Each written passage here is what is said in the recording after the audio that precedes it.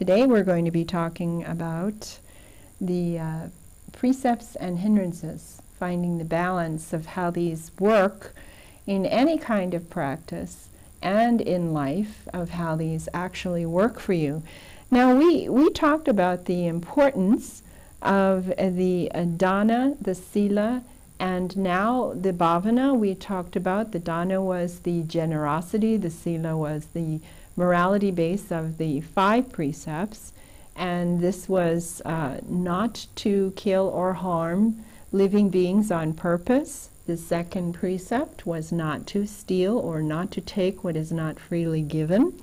The 3rd precept was not to have wrong sexual activity. This meant causing any pain for yourself or another person or anyone else involved in the situation, pain of mental or physical nature. And then not to lie, not to be involved with gossip, which is talking about someone who is not there and you don't know if it's true or not, and repeating things, or to get involved with slander. This is the other part of this, because slander is talking in a way that you are trying to divide these people from those people. We don't want to do that.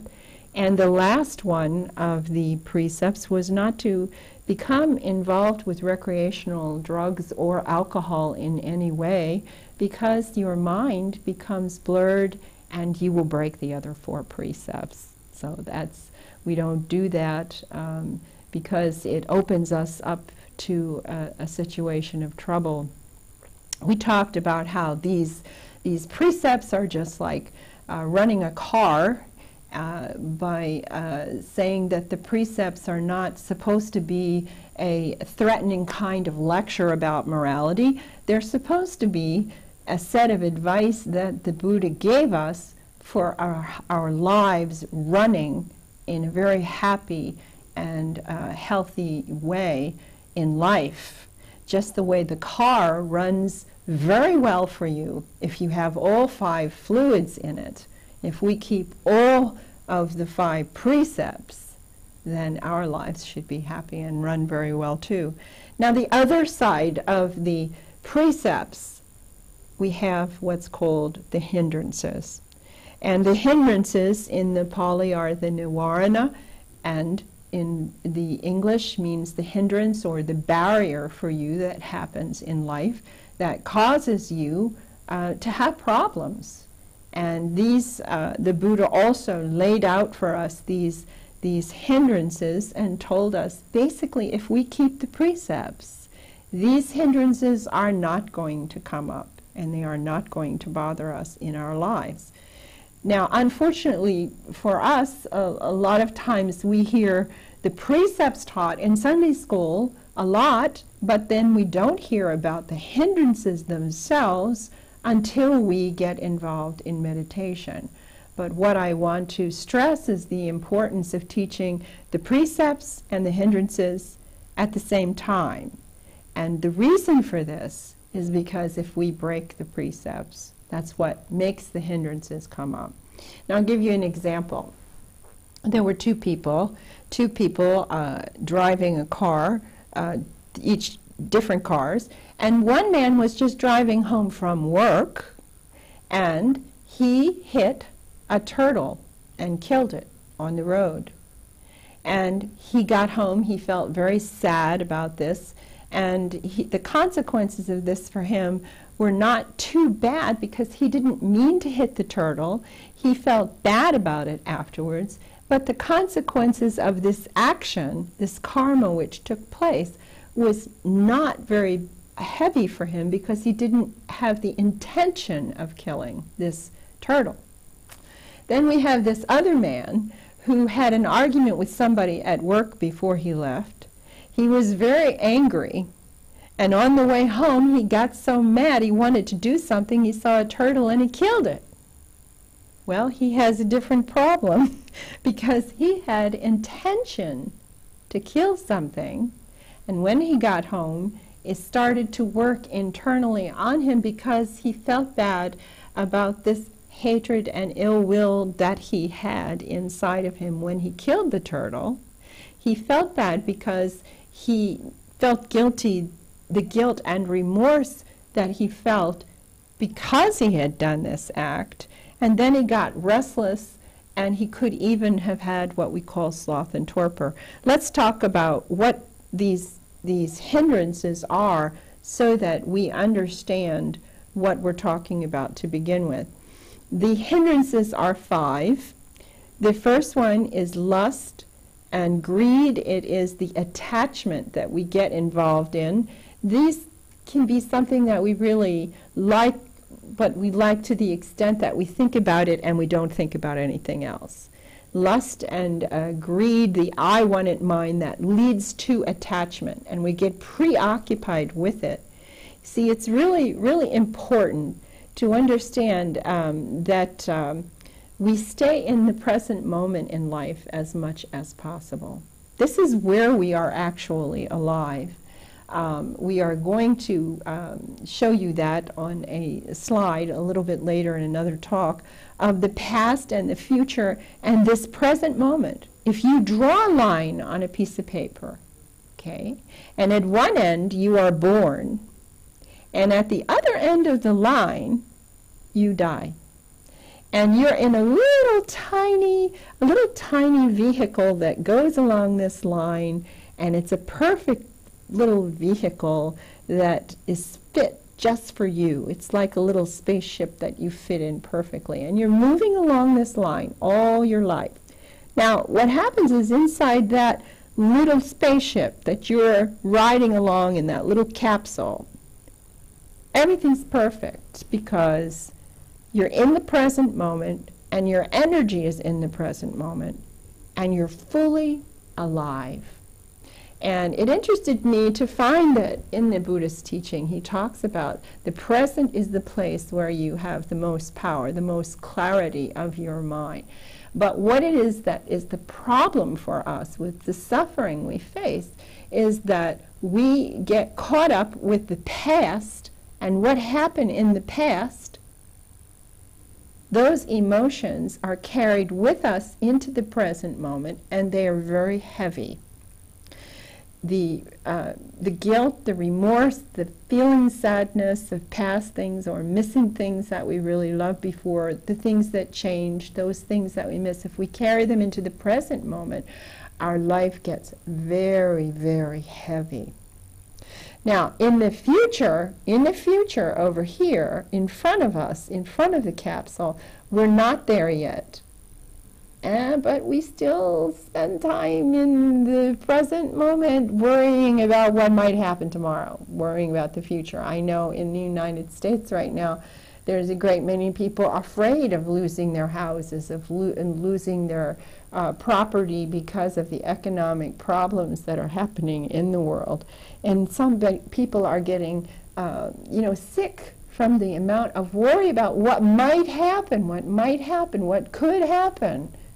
But the Buddha is saying, if you understand this clearly, you wouldn't be so worried about this in the future, and you wouldn't be so worried about this in the past, because I've told you clearly how this works, and the present moment is where you should be putting all of your energy into the present moment, into whatever you are doing.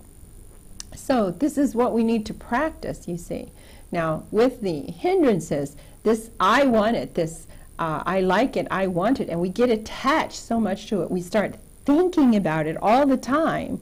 We're not here in the present moment. We're thinking about this all the time, and we don't want to do that. We don't want to do that. So the second one is hatred and aversion. The I don't like it and I don't want it mind. And when we have this happening, the same problem exists. We get so consumed with it, we are outside of the present moment. Okay, the third one that we get to is sloth and torpor. Sloth and torpor can happen to this for the man who hit the turtle, and he did this on purpose. You know, he can end up at work being sloth and torpor, feeling sleepy at work, not being able to focus our mind, and just feeling like, oh, I don't know what I'm going to do. and having this come up in your mind all the time, this feeling bad about something that happened, this is sloth and torpor. Your energy drops away because the worry in your mind sucks away the energy from your body and your mind. So the sloth and torpor is really bad. And the next one is restlessness, guilt, and remorse.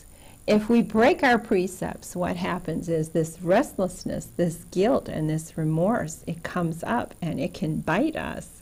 And then our minds go completely to this. We start thinking about what we did, what happened, and everything like this. And so we get consumed in that, and once again, we're not in the present moment. This present moment is precious to us. This present moment is important. And then the last one, the fifth one of these are hindrances is doubt. Now, when we're involved in the meditation and we're practicing, it's doubt of how the meditation works. It throws us off and we get frustrated because we're not making what we feel is progress, and we're not progressing along at a good pace. We start to feel, well, am I doing it the right way? And then we get so consumed with thinking about, are we doing it the right way? We stop practicing and get worried, and we practice less and less, and then finally maybe we'll go and we'll ask a monk or ask a nun, or a teacher, what am I doing wrong? Why am I not progressing? Can you help me? Can you show me what I need to do? But this getting involved with this doubt of how things are working is another way Mara bites us, or we say in English, the devil comes and gets us. Okay, he preoccupies us with worry, worry, worry, so we don't get anything done. Now, these 5 hindrances can affect us not just in meditation, and this is one of the reasons that I am a strong proponent for teaching the precepts and teaching the hindrances together, so that young people understand when things go wrong in life, maybe I should check what's going on with my precepts, because this is what's happening. I'm getting all consumed this way. So we say once again, these hindrances, the lust and greed, the I-wanted mind, the attachment. The second is the hatred, the aversion, the I don't want it mind, and this aversion that you get involved in. And then the third one was the sloth and the torpor, the tiredness, and the energy falling away from us, so we can't get our work done. We can't stay with our tasks because we're so worn out from this wrong thinking different ways like this. And then the restlessness and the guilt and remorse over something when we've broken a precept. What can we do with that? What should we do is we should back up and take the precept again. Now, taking precepts is an important part to understand, because taking precepts is not just something we need to run to the temple, take the precepts. We have to have a monastic to take the precepts. No, that's not real. You can go to the ceremony and take the precepts, but you need to repeat the precepts in the morning to yourself. Say the precepts in the morning. Reinforce the precepts for each day. This should be a ritual that you personally do to keep you on the straight path. And when you celebrate the moon ceremonies, if you do this 4 times a month, if you do this ceremony, this is very, very supportive for you. These kinds of ceremonies are very important. What did the Buddha mean when he was talking about not doing ritual? This is an important thing to understand, I think. The Buddha never said no ritual at all. He was very interesting on this point. I used to ask people when I went to visit temples in the United States, when I left, I'd get in the car to go away, I'd say, why is that Ganesh in that temple? Why is this over here in this temple? Why is this here? Why is Kuan Yin here? Why is this happening? Well, the Buddha never said these other gods could not be, these other deities could not be respected. They couldn't be worshipped as well. This was not any problem for him. What he stated in reference to other systems of worship or ceremony or ritual was, do not do ritual, do not do things, the ritualistic type of things, and worship with the intention of reaching Nibbana. This is the important key to understanding what was going on there. He did not advocate that you should perform ritual in order to get to Nibbana. He said Nibbana is the here inside of you to discover for yourself. This experience, the emptying out of the past, the emptying out of the future, and the caressing of the present moment for the present moment. Living life and being fully alive in what you're doing in the present moment, and then letting it go. This is what the Buddha was advocating. And that eventually you would not be consumed any longer by the past or by the future biting at you. You would be able to live in this very, very nice, comfortable present moment, moving along. Now let me tell you a story. There was a woman who was in Europe who was following one tradition, and the teacher told this person, in order to be a good Buddhist, you have to stop painting. And then the other woman said, I'm a musician, you have to stop playing the cello. Well, gives you pause to hear this message is being given to someone when this person was a concert-level cellist who had played in symphony orchestras and is being asked to throw the gift away. Was this exactly what the Buddha was intending? Was this what Buddha was intending for the painter? No, I think this is not exactly what was meant to happen. The misunderstanding could be on the part of the Westerner from what was being explained, and it could have been lost in translation. But we had to spend some time with these two people to straighten them out on what was real. You see, the issue for the Buddha was not the fact that you were playing the cello or that you were painting the portrait and putting your full being into the painting. It's extraordinary to see what a painter can paint. It's extraordinary to see what a cellist could play with a cello. They weren't to be throwing these gifts away. The key was the craving and the clinging that was involved in these gifts. This is what the Buddha was trying to get people to stop. Look at the obsession with a gift that you do have. If you are a vocalist, if you are an artist, if you are a painter, by all means, continue to sing, continue to paint, continue to make music for life. However, do not let these things completely and utterly consume your life. This is what the Buddhist message was. When you create a piece of art, you put into yourself, into creating this piece of art, and then when it's finished, that present moment is gone. And you embrace the understanding of Anicca, and this present moment has passed. And now we move on. We can have a beautiful memory, but we don't want to hold on to the emotion that was involved in the memory. We can hold on to the memory of people who were here, people who are gone, and eventually be very comfortable with that after a period of grief has gone by.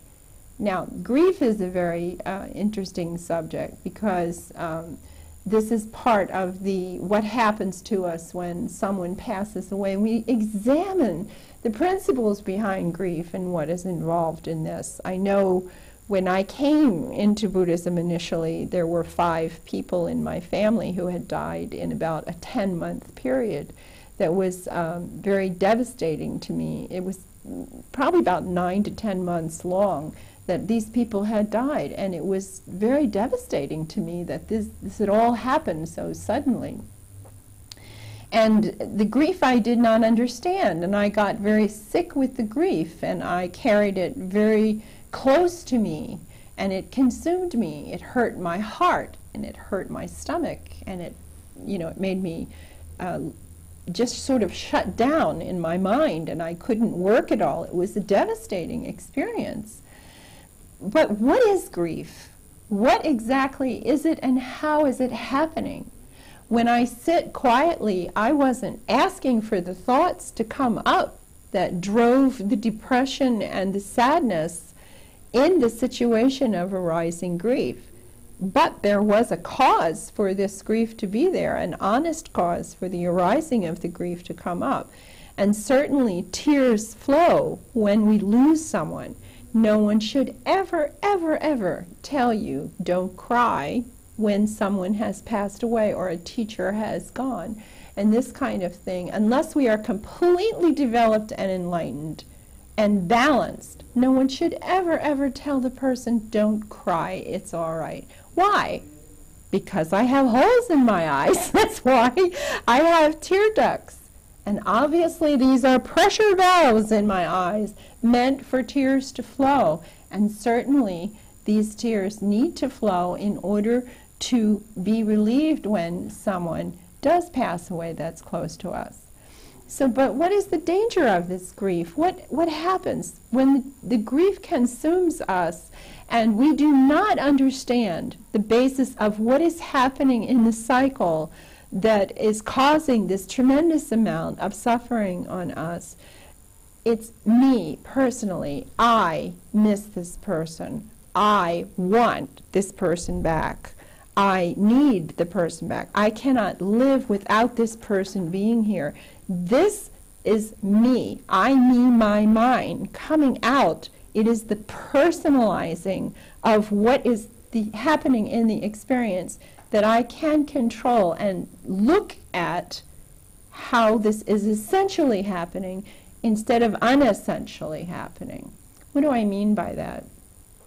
The Buddha said in the Dhammapada, there were verses about to see what is essential as being essential, to see what is unessential as being unessential, and to understand, to essentially see what's in the unessential, and not to get involved with the unessential that's in the essential. It was a twisted little verse, but when you say it so many times, you begin to have it sink in. I'm supposed to see things as they actually are. I'm supposed to hear things as they actually are. And we can take the event of someone passing and say, this is what happened, and the person isn't there anymore. The grief will arise, the sadness, and yes, tears will flow. But I do not have to get personally involved in this event. When I say that is that I don't need to carry it with me, the devastation of the emotional stress and strain into the present moment. I can let it go. Why can I let it go? How should I be able to let it go? Is because of anicca. Anicca is this impermanence, and we said that the impermanence is what makes us suffer, the dissatisfaction with the impermanence. But when someone passes away, we know that the grief will arise. All feeling of any kind and sensation will arise, will be there, and will pass away. So we have a safety point in this knowledge. It will come, it will arise and be there, and it will pass away. It will come in cycles, and it will do this for a period of time. We also have the practice I've been teaching you of right effort. And when this tendency, this unwholesome tendency comes up that causes a pressure or tension and tightness, if we release that and relax and lightly smile, just a little bit of a smile. It's not a big toothy smile. We're not at the carnival. We're just talking about lightly smiling. I know this, you say to yourself. This is arising. This is here. This is passing away. So when we practice this way and we let it go and just be there, we don't try to make it stop. Because why? Because it belongs there. Because this is the truth. Because we cannot fight with the truth. The truth of the present moment, when it happens, is there. We cannot change the truth. And so what we do is we notice the arising tension and tightness, and then we release it. We relax and smile, and then we come back to what it is that we're doing in life. Now, what is the object of meditation when we're in life? How can I say that meditation is life and life is meditation? Is that meditation is here all the time. And it is process that we can carry this right effort from one place into the next place, and we can do it all the time. So if I'm sitting, if I'm able to sit quietly in a chair, on a couch, it doesn't have to be in the floor. You know, I actually knocked on the floor once, and nobody was there. Nobody came out and said, "Oh, I'm glad you asked. It's important you sit on the floor because the secret to enlightenment is right here in the floor." And guess what? It's not there. So it's important for the Westerner to understand you don't have to sit on the floor. The important part of sitting in meditation was sitting absolutely still. The importance of the Buddha statue in front of you, if you have one, was you can move as much as the Buddha statue moves. That's how much you can move. Don't move at all. That's how we do the meditation. Then when we're not moving physically with our body and there's no sensation at all with body, we have closed our eyes, we have allowed sounds to just be sounds, nothing more. Odors, taste, not any comment on them. Body, sitting still, not moving. What's left? What's left is your mind. And Buddha was doing a mind yoga. So this is what he was doing. He was observing the mind's movement of mind's attention. How does it move without you telling it to move? What does it do? What happens? It comes up, it's there, it passes away. You don't need to go and look at it. You don't need to know anything about what comes up. You didn't ask for it. You didn't order it. You can stay with what you're doing in the present moment or with whatever your object of meditation is. So I'm going to leave you now, and I'm going to let you go, and I will be back shortly, and we will do a little bit more work with the meditation. I hope that I've brought into focus a little bit about the precepts and the hindrances and how they can affect you in life as well as in your meditation. And we'll be back.